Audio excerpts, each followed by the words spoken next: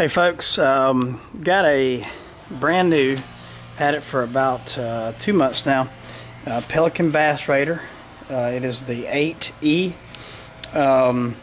Tell you about a few things here that we've got going on with it. First thing you can see there, I've got 4 Canon rod holders. Okay, they come out fairly easily, and you can put them in place, tilt them up and down. Y'all probably know how those work.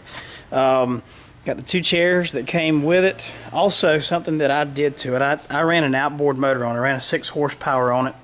Ran pretty good when it was just me in there, probably somewhere around 12 or so miles an hour, which is plenty fast on this little boat.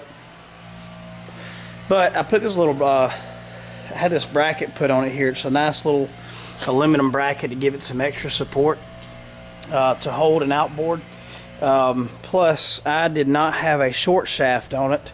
I had just a regular shaft motor, so I wanted to build it up a couple of inches there. So anyhow, this adds a lot of stability to it and help the boat go a little bit faster, and doesn't bend anywhere at all anymore. So that was a really good little addition there. But anyhow, getting rid of this.